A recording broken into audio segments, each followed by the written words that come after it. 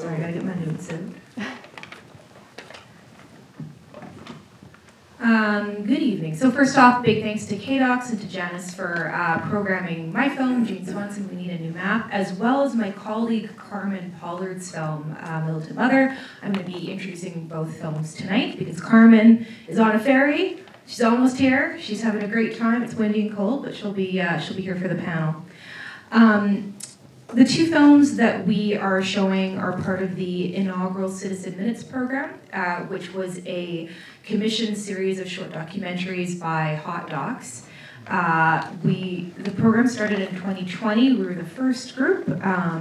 All 8 films were produced by Lisa Jackson and Lauren Grant, both of whom have ties to the Vancouver film community and who are just rad and awesome and amazing people.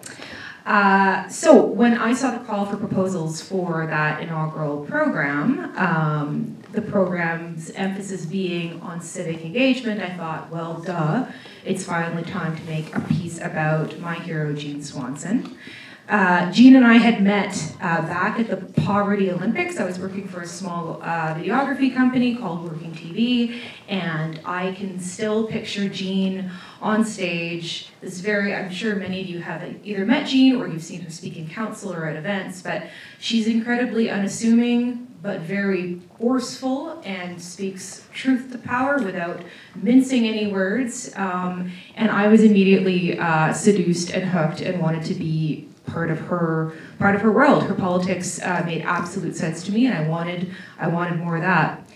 I got to know Jean a little bit better a few years later when I was researching my first feature documentary called The Rankin File about Jean's old friend and peer, Harry Rankin. Jean helped me with the research for that film, as well as offering a fantastic interview.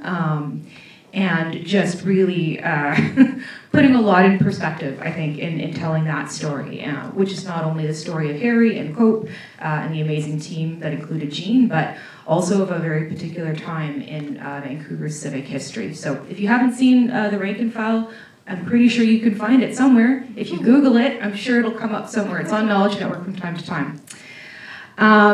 In any event, I really got to know Jean better in and around 2018. Jean decided to run for council back in 2017.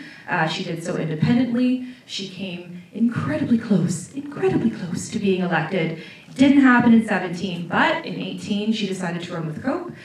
She needed a campaign video, and I luckily got the job somehow. And it was an introduction not only to where Jean was at that particular time, but also this incredible community, mostly of young people who had been super attracted to, again, Jean's politics, her very crystal clear stances, her whole worldview around anti-poverty, organizing against poverty. So we did the video, Jean was elected, we had a wonderful time with her on council. Unfortunately, you all probably know that things did change back in 2022. I don't want to talk about that because I get really mad and really sad. So let's talk about the film. Like I said, we had the call for proposals in 2020, and I got to make the film with Jean in early 2021. A little thing called COVID was happening. You probably remember. It still kind of is.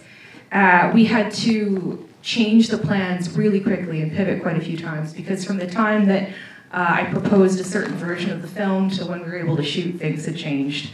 But hey, we've all been through COVID now, and we're all used to pivoting. Pivot. So I'm very proud of the film that we did get to shoot in 2021 and release then. You know, Jean was a little shy and a little hesitant to have the spotlight put on her. If you know Jean, you'll know that's just part and part of her personality. But I managed to convince her through saying, listen, your story is telling the story of the issues that you and your colleagues have been fighting for decades. So in allowing us to, hey, there she is! Hey, Jean! Yay! I'm just talking about you. I know you love it when I do that. So luckily, Jean did agree, and now we have this 7-minute short documentary that you'll see tonight. And I hope that you, like me, are just as inspired continuously. Sure, things changed on City Council. Sure, it's really terrifying and really upsetting. But I think to what Jean has always said, that this is really about the long haul, and this might be a particularly negative chapter, but things are going to change because they have to. So that's a little bit about my film. I'm going to read a really brief statement from Carmen, if I can get my phone to work properly. A bit of a light. Here we go. So from Carmen. Carmen would like to acknowledge the incredible value the work of these women, the militant mothers of Raymur, led by the incomparable Carolyn Jerome, have brought to East Vancouver for over 50 years. An inspiration to us all to stand up on grassroots levels to fix problems we see in our own communities. If we don't, who the heck will? Lastly, Carmen wishes to share a quote from the late and glorious Jane Jacobs. Cities have the capacity of providing something for everybody only because and only when they are created by and for everybody. So I hope you enjoy these two films. Please do stick around. We'll be doing the joint panel, I believe, after Alice Street, a film I haven't seen, but I'm very excited to see. So with that, thank you so much and enjoy the show.